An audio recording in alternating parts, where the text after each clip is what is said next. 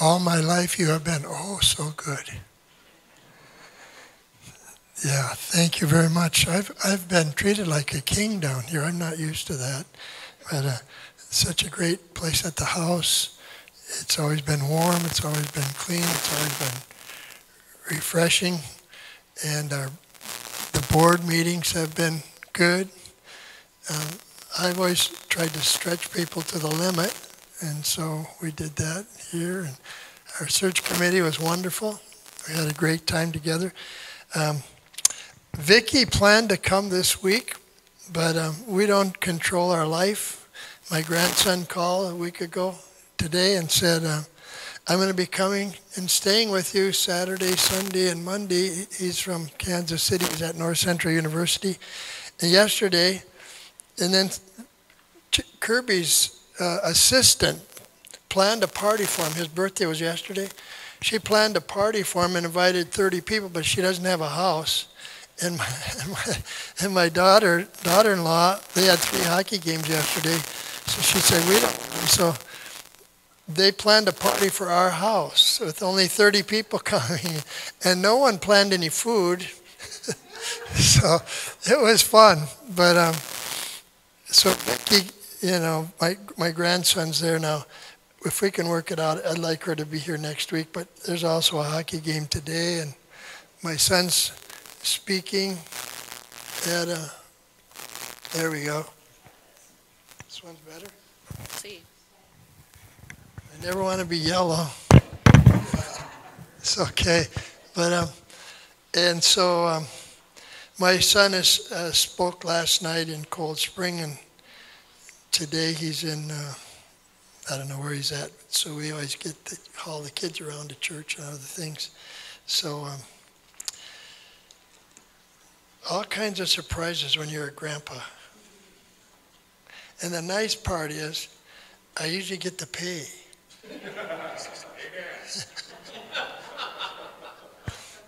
When my dad was still alive, I said, you're supposed to honor your parents, so I would take my dad out, and then the kids come by, and you take them out, and the grandkids, and it's just your turn, But God has been oh so good. And so, still not broke. Thank you for all. I see some cards around. Thank you very much for that. Interns don't get goodbye parties. We forgot to tell you. When Pastor comes, Pastor and Annette will be coming this week. They're going to build a ministry team.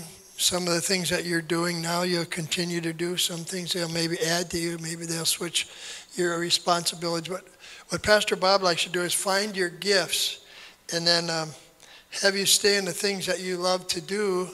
A lot of times in church, we just do things that no one else would do. We don't even like it, but we do it anyway.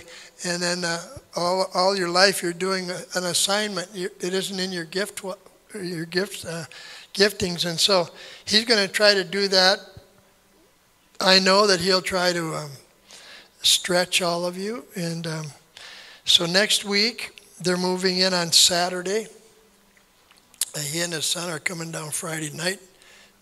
Some people are already lined up to come at 9 o'clock. A lot of you are going to be here to help move in, and then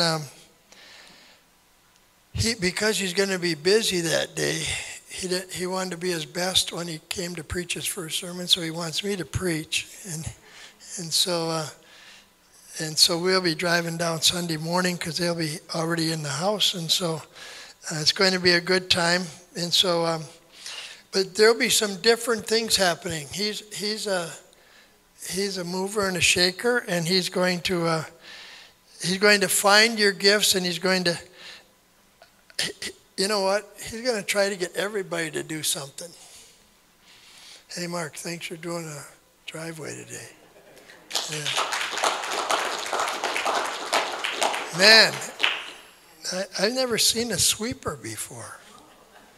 Must be you're leading the pack, setting a pace. And so next Sunday, I'll be preaching with the pastor here, And I actually know what I want to preach on next Sunday already, because I wanted to do something that would help him in his next step. And so today I'm going to do some foolish things. I like to do that, and I'll make a fool out of myself a couple of times. But when I grew up in the church, did you guys ever have a scripture search? Do you know what that is? Scripture search. Okay, get your Bibles ready, or your phones. Get your phones. I got a prize for someone that finds the verse first. I hate to have someone win twice, but it might happen. But we would have a scripture search when I was a kid, and everybody, we got points for 15 points for bringing our Bible. You know, they tried to do all kinds. And then on the scripture search, if you made it to the scripture first, you got a little prize or something. But it was competition, so I liked it, you know. And I even liked it when I would win. And so I actually ended up getting pretty good at it. I didn't realize I was actually learning something, because when they'd have you read the verse, then they'd explain what it was. So you're learning something by accident. And I found out you can learn something every day if you're not careful. And so anyway, so I'm gonna say a verse. Oh, anyway, I don't know what they gave me, but in first grade, they gave a prize out to everyone that could do the books of the Bible. So, you know, Genesis, Exodus, Leviticus, Numbers, Deuteronomy, Joshua, Judges, Ruth. I knew those in first grade, and so that's why the scripture hunt was fun. So get your Bibles out, and the first one to read it is going to get to choose between two of my big presents. You guys think I'm cheap? I bought these. I mean, this is expensive. Okay, you got your Bibles ready? Now, if some of you don't like to do this, I don't care. But anyway, so here we go. First verse, whoever stands and reads it, you get to choose between these two unbelievable prizes. So here it is. 2 Timothy chapter 3, verses 16 and 17. Who's going to be first? Stand up and read it. 2 Timothy 3, 16 and 17. Oh, here we go. Did you have it or? No, I'm kidding you.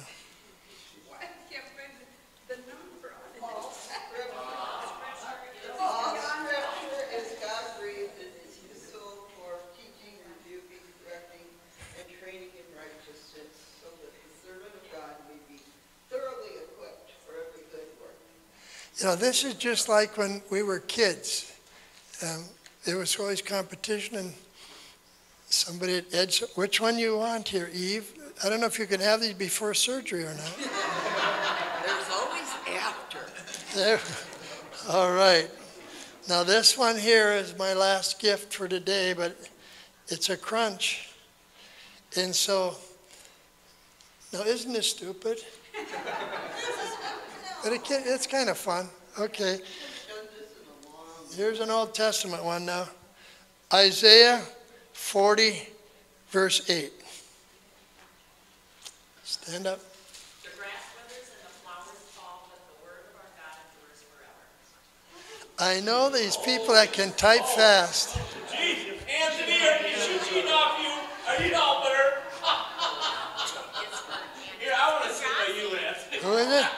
None of them deserve it. They all cheat. I think you won. You like this? Good.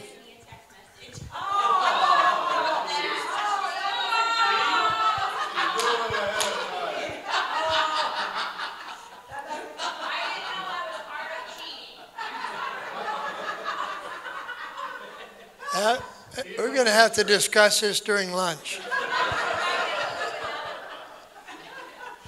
Oh my goodness. This is what happened when I was a kid. People did stuff like this. Well then, you know, the school teachers were pretty smart back then like they are today.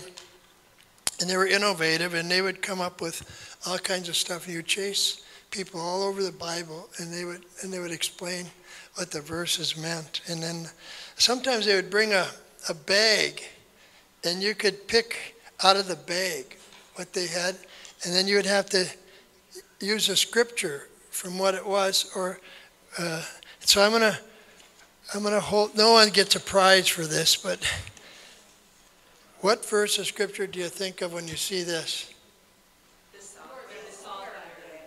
You're the salt of the earth? Okay, this will be a little harder now.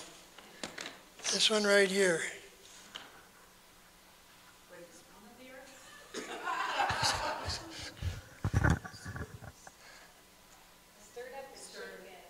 What? It refers to being stirred up and shaken. Stir up the gift that is within you. Yeah. Yeah. I told you. Be crazy. Okay, bring out. But I thought it might be fun to hopefully also not just have fun, but to drive home a couple of truths this morning. I have one more thing in my bag. And I did a little survey this morning. You guys didn't know it, but I know that you have boots on. So I brought my snow boot. This is what I use for shoveling. And man, this thing is over 30 years old. How good a shape it's in. That's not much show.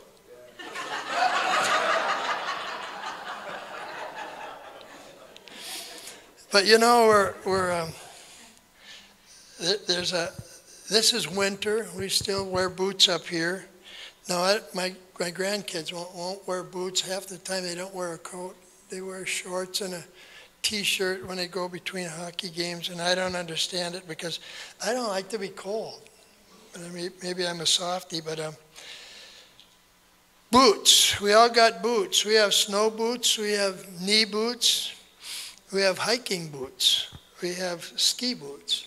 We have army boots. We have rain boots, work boots, dress boots, and we have cowgirl boots and cowboy boots. We got all kinds of boots. And then we got the fancy boots that some of you have on, I noticed, but my wife likes boots that you really can't walk in or use very long, but they look nice. I don't want a boot that you can't even walk in.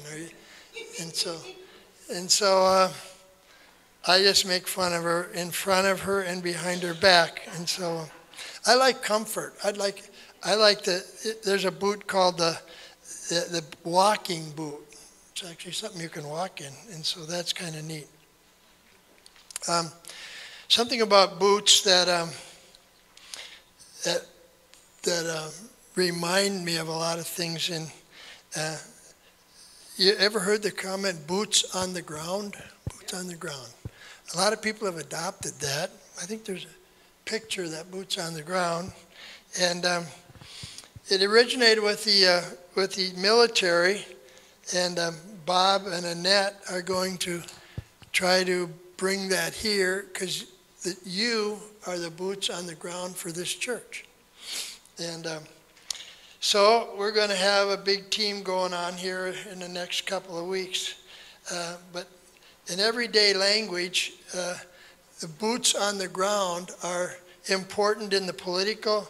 The police have adopted it. The political world has adopted it. The business groups have adopted it. It's the physical people that are actually doing the work on the main location, and it's a very sensitive issue. And in church scenes all over the world, in Minnesota and in the nationwide, worldwide, the Assemblies of God came up with the idea of having the indigenous church. So you would plant a church that could actually operate all by itself. And that's what they call the boots on the ground. And so we have this all over the world. Some of you have heard of boot camps. There are all kinds of boot camps. I didn't even realize till I started doing a little bit of study. There's a fitness boot camp. There's a new dads foot camp. Some of you missed that one. And I should have gone to that. And then there's a blogging boot camp, if you can believe that. There's a basic training that we know about for our military. And there's a church-wide, the church world has a boot camp for church planting. We would always, it cost about $3,000 for us to send every new church plant in Minnesota. When I was superintendent, we planted 175 churches in Minnesota, and everybody that was going to plant a church got to go to a boot camp. It cost us some bucks. And so they have pastoral boot camps. They have teachers training boot camps. They have youth pastor, children's pastor, and we have a Equip conference in Minnesota in April that Annette and Pastor Bob will be encouraging you to go to because it's going to be put on by the district at Spring Lake Park at Emmanuel Christian Center, boot camps. You hone your skills at a boot camp. You get new tools at a boot camp. You figure out how to make it, and it's an upgrade. Now my grandson, we have a picture of him. And I have a recording that doesn't transfer to our system here. So if you just want to leave it at the first one for a minute. Alec was assigned, when he was 7 or 8 years old, he was assigned by his teacher to do something to write about what he's really good at. And he wrote out that he was an expert at pastoring.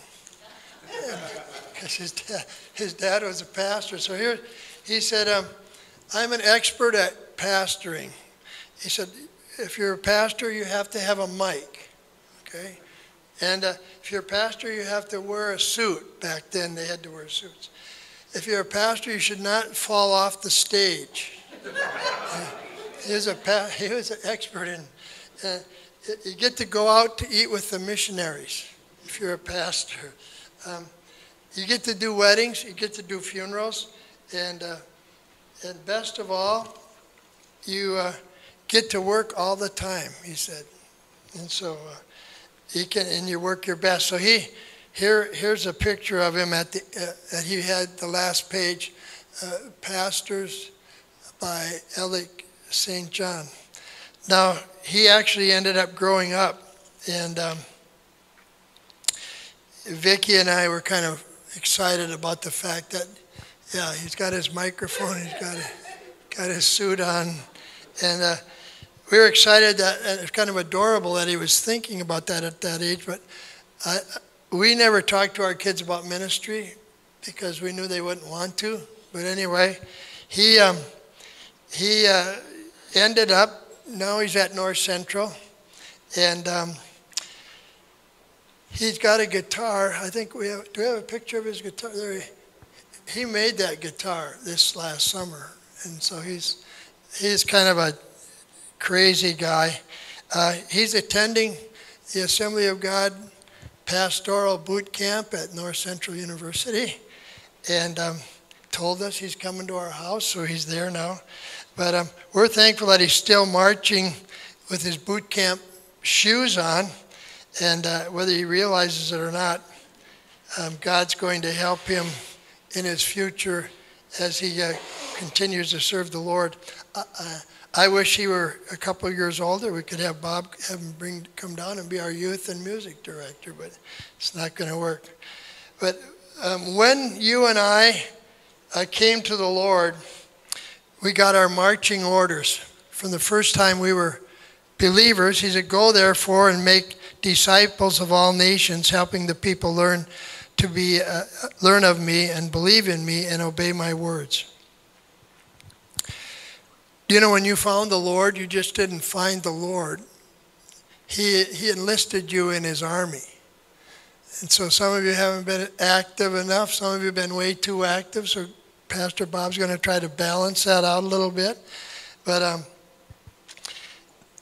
anyone besides me, remember the old kid song, I'm too young to, or I may never march in the infantry. Remember that? Here's what we had to do back then. Okay, I'm too young to march in the infantry, ride in the cavalry, shoot the artillery. I'm too young to fly over the enemy. I'm in the Lord's army, yes sir. I'm in the Lord's army, yes sir. I'm in the Lord's army. I'm too young to. Isn't that stupid? Don't you feel stupid doing? Yeah, I do. But God's enlisted us, and I just wanted to get your attention. You are in God's army. So how are you taking your marching orders? What are you doing for Him in His call to do?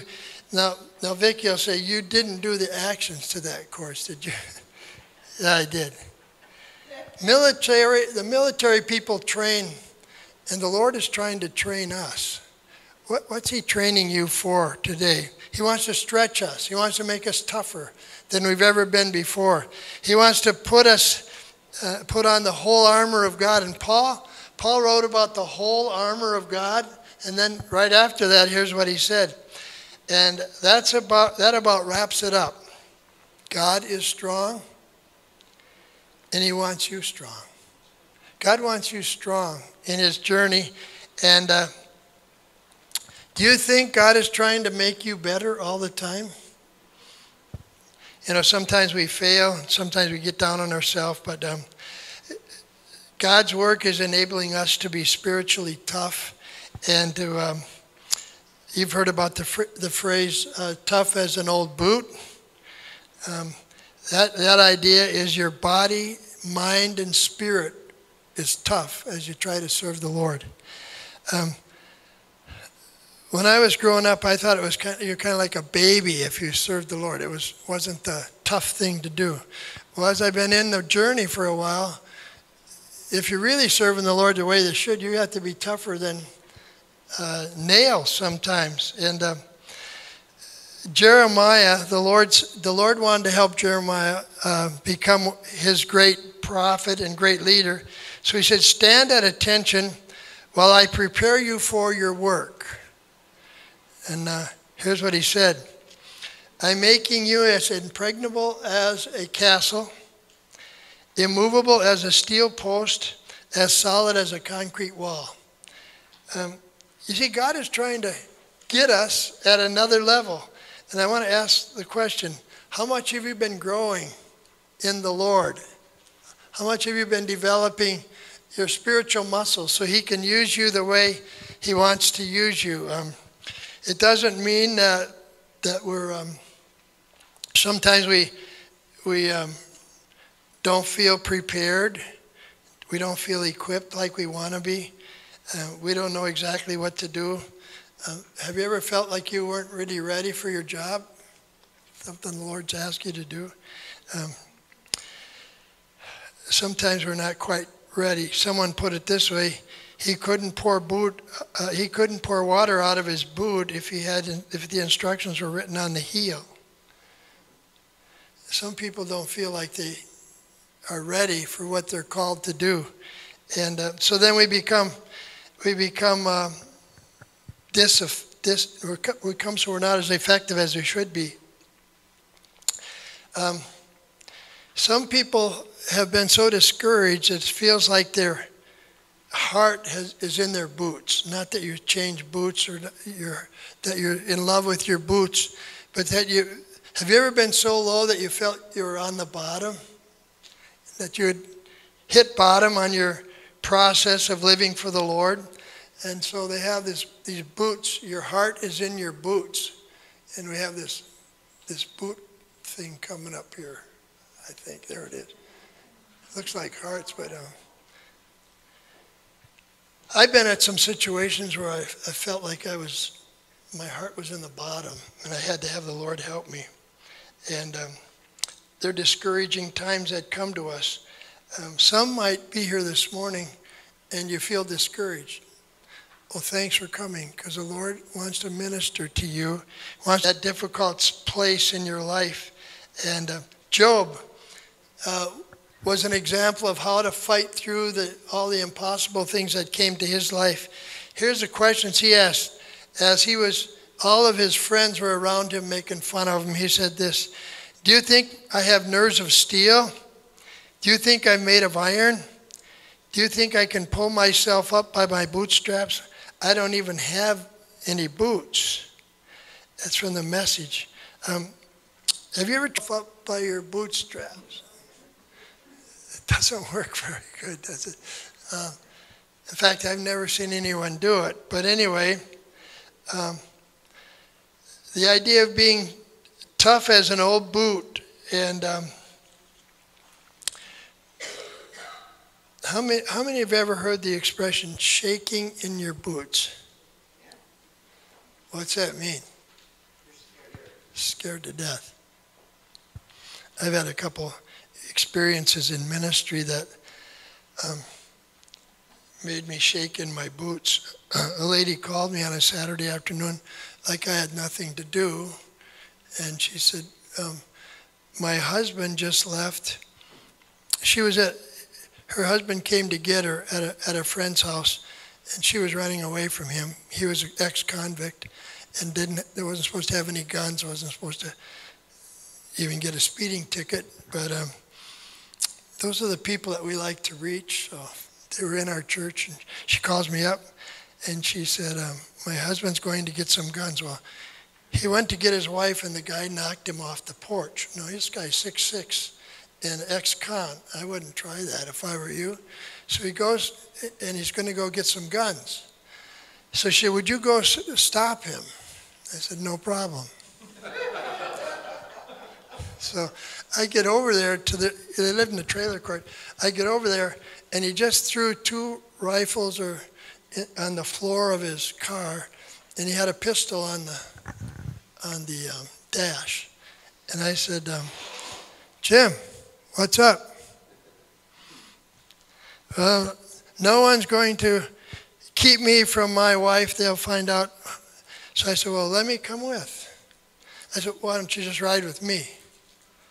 He said, if you're going with, you're riding with me. So I get in there, and he slams his pistol on the dash, pointed at me actually, and nobody's going to keep me from my wife. I said, well, let me help.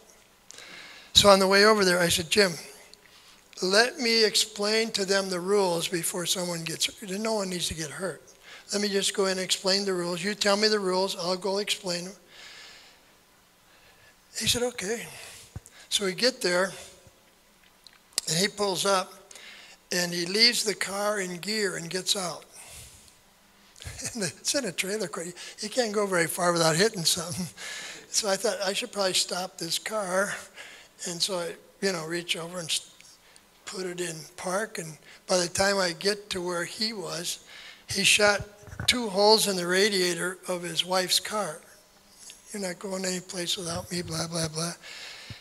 And then so I go in and we talk for a few minutes, and he says, get in the car, take this car home, and I'm going to follow you. So if you shoot in a trailer court, someone's probably going to call the cops because it's kind of tight quarters. So he follows his wife, and we're in the car behind him, and the police, they know. The police wave.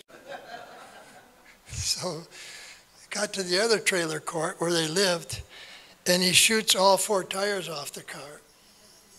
And so I follow him in the house, and his wife and kids are under the bed. Now, I got church tomorrow. I don't have time to spend the whole day there, but I better have time.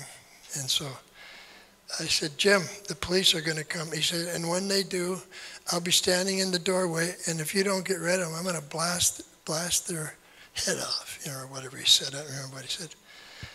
So I said, okay, it's a deal. So I'm walking out to meet the policeman, and they drive by real slow, turn around and come back, and they say, got everything under control, Reverend? And they don't even stop. So I go in the house, and I was scared to death. What am I going to do? I said, Jim, I talk a lot better if you just put the guns down. Let's talk. Well, nobody got killed that day. I can't believe the lady stayed with him, but that's how enablers do it. And so I thought that wasn't too bad. About 3 weeks later, some guy calls me at 11 o'clock at night. He said, I'm coming by the church at 2. I'm going to shoot myself, and I'll get there at 10 to 2. My wife's coming at 2. I want her to see me. Well, you know what I didn't think about this then, but what he's really saying is, can anybody stop me? But I wasn't thinking about that at the time. So I get out there at 10 to 2. He's out there, he's got his gun against his head. He's got his thumb on the trigger. And I'm out here. If he pulls the trigger, we both get it. And, as loud as I can yell, which isn't very loud probably, I said, Tommy, in the name of Jesus, I rebuke this. And I said it as loud as I was yelling it. I rebuke the demon of suicide. And I started praying in the spirit. Now, we're only 100 feet from a trailer court. I don't know if I was waking people up or what. But then his wife drives up. And I said, I don't know anything about guns.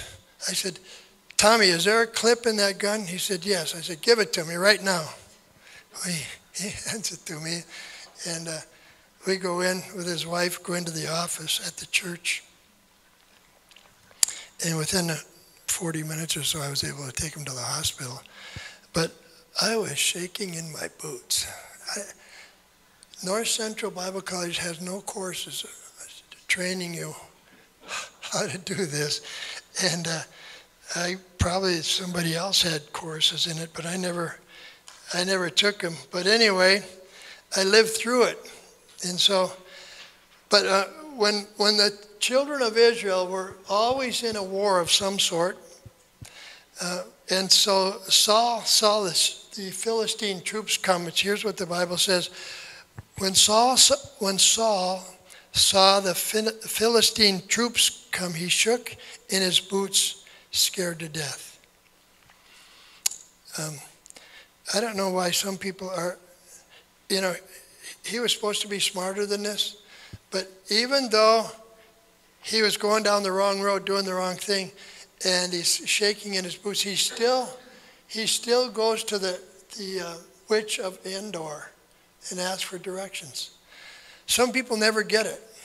If you get caught in a place and the Lord helps you, don't keep doing the same thing you've always done. And I think of what the psalmist said when he got in trouble. Instead of doing what Saul did, continued to sin. Here's what the psalmist says in Psalms 44:25. And here we are, flat on our face in the dirt, held down by a boot on our neck. Terrible way to try to face your trials and terrible way to try to make it. But the next verse says, arise for our help and redeem us by your mercies. The psalmist always knew how to come to the Lord in his time of discouragement, in his heartache.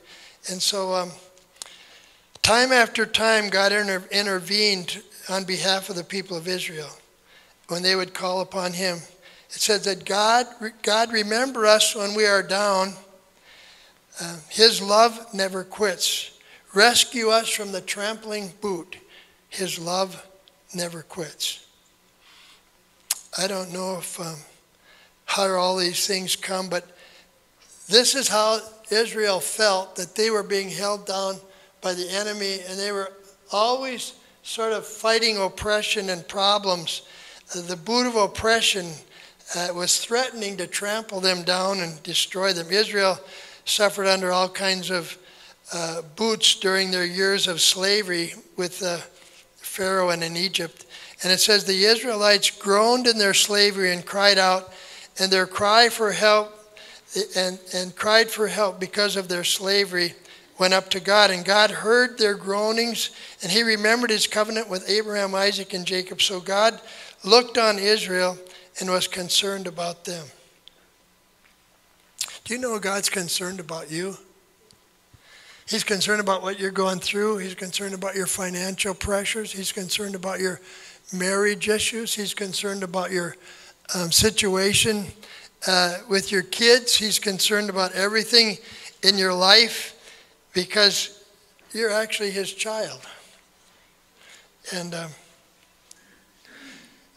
do you feel like you're a child of the Lord during your trials, during your heartache, He wants us to know that he's on our side and he's going to help us through the valley. Micah, the prophet, had a great history of knowing how God could help, and God could help them. Micah chapter 7, verse 4. And the Lord said, I delivered you from the bad life in Egypt. I paid a good price to get you out of slavery. I sent Moses to lead you, and Aaron and Miriam to boot. I like that word, to boot. It means in addition to, or something like that.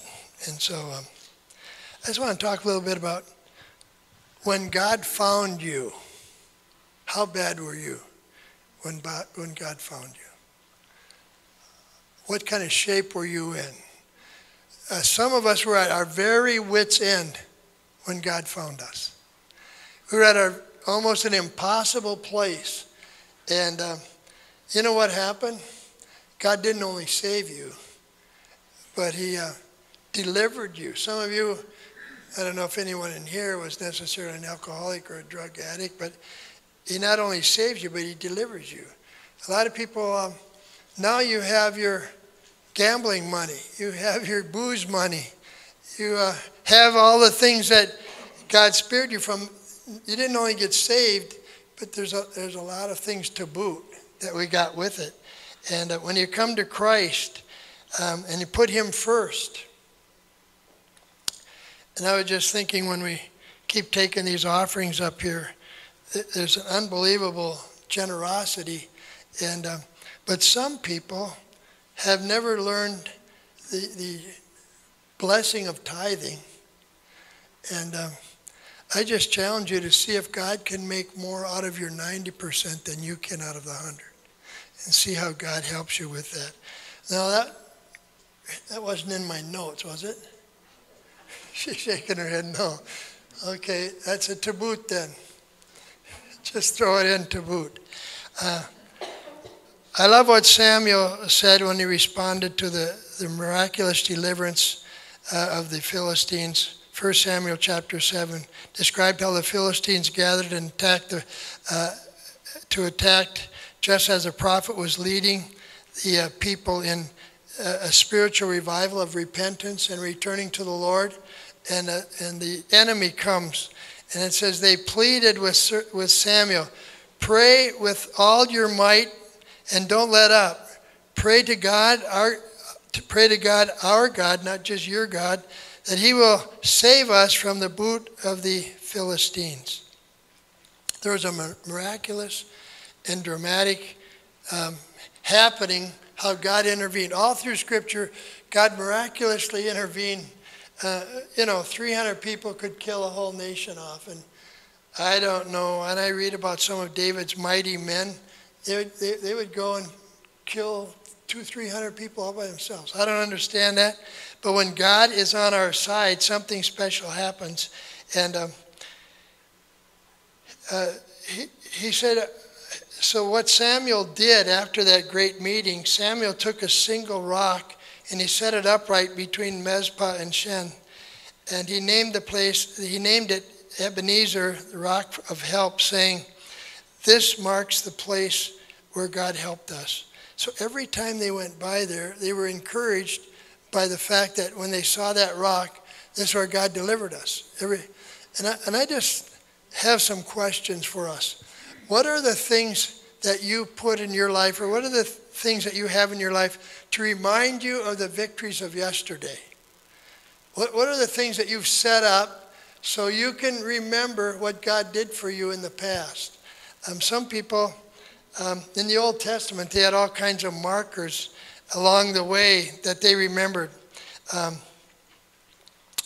Because when they came to that place, it was like they were rebooting or booting up. And this is how David booted up in discouraging times. When my soul is in the dumps. How many have ever had your soul in the dumps? I mean, that's kind of low. And David probably had more stories of discouragement than any of us. I rehearsed everything I know of you, God. When I'm really down, I started rehearsing everything I knew about God. And from the Jordan depths to the Hermon heights, including Mount Mizbar. I want to, in my life, have things set up so I can keep reminding myself how good God is and how much. And to be honest with you, one of my little stones that I'll have set up was my time in Luverne and my going away party. You know, little things we set up. Because I always want to remember how good God was to me. Because I've had a lot of things in life where I haven't been so good to Him.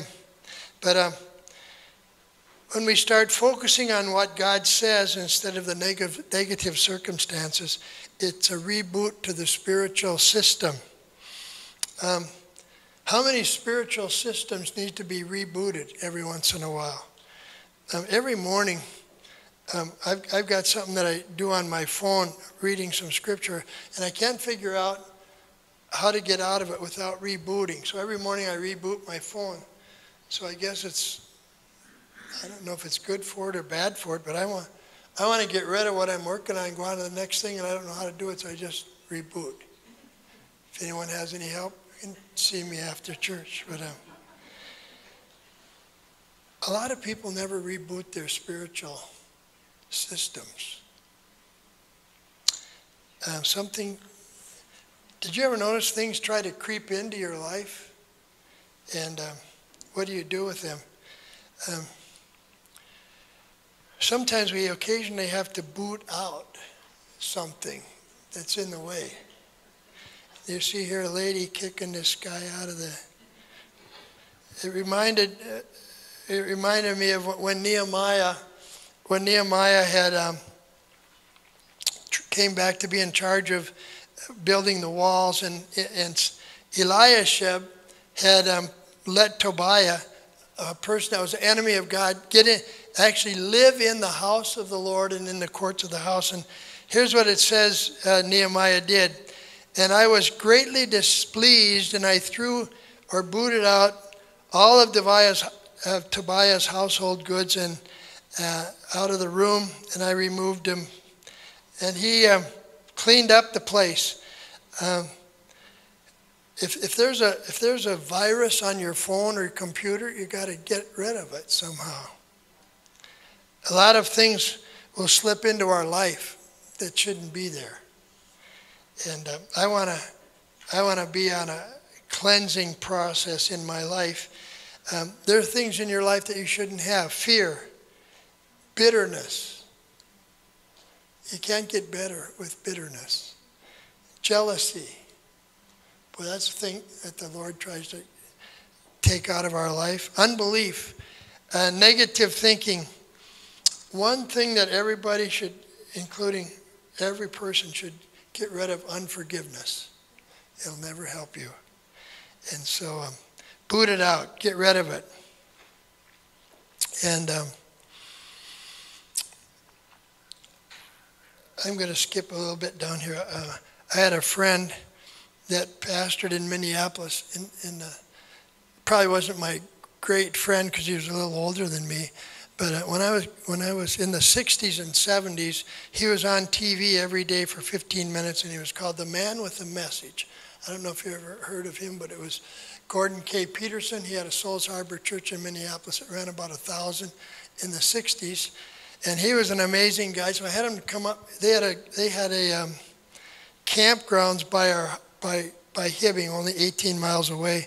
And so I got to know him a little bit. And so I had him preach for me. The last year I was in Hibbing, and he was preaching away, and he said, "I have a dream of dying with my boots on." I thought, well, whatever. And so within the next year and a half, he was preaching down south on a Sunday night service, and he said, "I am so tired."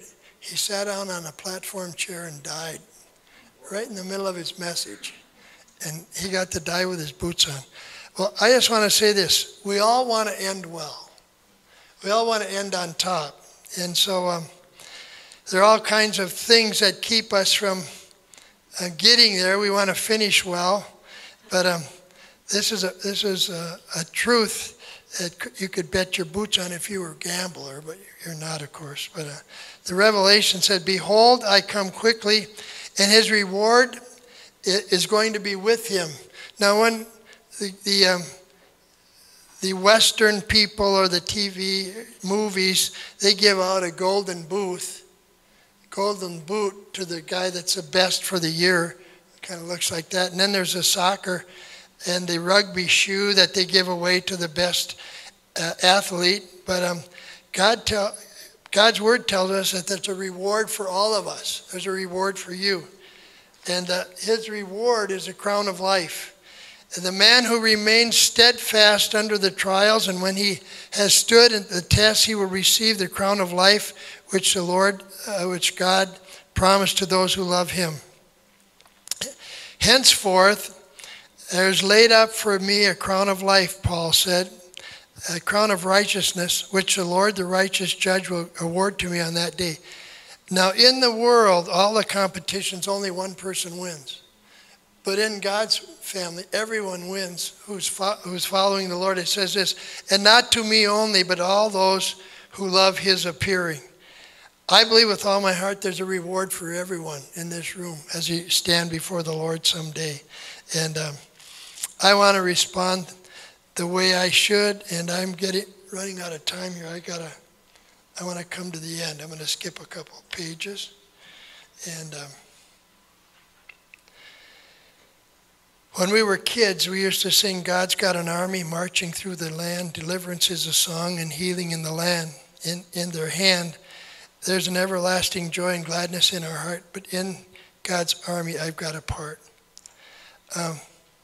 What's your part in God's army? So I just found the Lord. I didn't want to get in any army. I didn't want to be in any fights. God wants you to have a journey with him that's lasting and that makes a difference. And so I want to just say this in closing. It doesn't matter if you're a seasoned soldier of the cross. God is calling you to the next chapter of your life. I don't care if you're fresh out of boot camp, you're needed in the Lord's work. I don't care if you're a new recruit. Some of you are just being recruited, and some of you haven't enlisted yet, maybe. But the Lord is trying to get you to follow him. And I believe with all my heart that this church is on a journey that's going to explode in the next 2 or 3 years as he gets on board. And so I want to pray that God would use all of us the way he wants to as the music team comes, and we're going to have a closing we're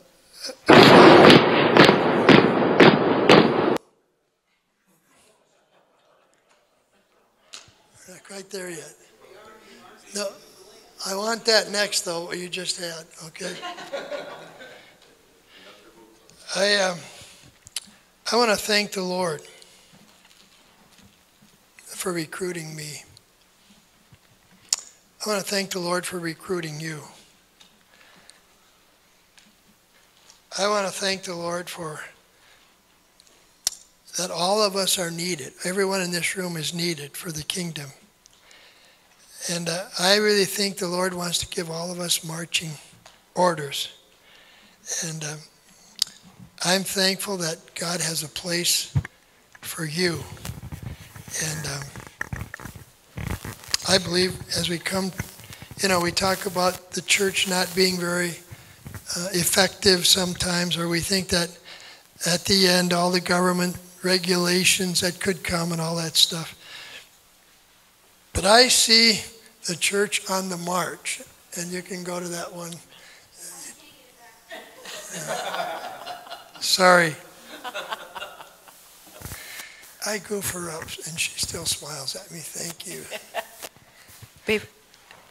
So I'd like us to stand, and I believe that we're going to be an army to march for the Lord as he gives you the assignment when Pastor Bob comes. Now you go and have the words for this song, but as we leave today, it's going to be a little different way to leave. But as we leave today, the girls are going to be singing, and we're marching out to our assignment. Okay, can you envision that? You guys ready? And we speed it up a little bit, and it was funny. At first, we sang it with one speed, and we were singing it because it's an old song, as old as me. But then we speed it up, and it was funny. As soon as we speed it up, every one of us wanted to march. Feel free.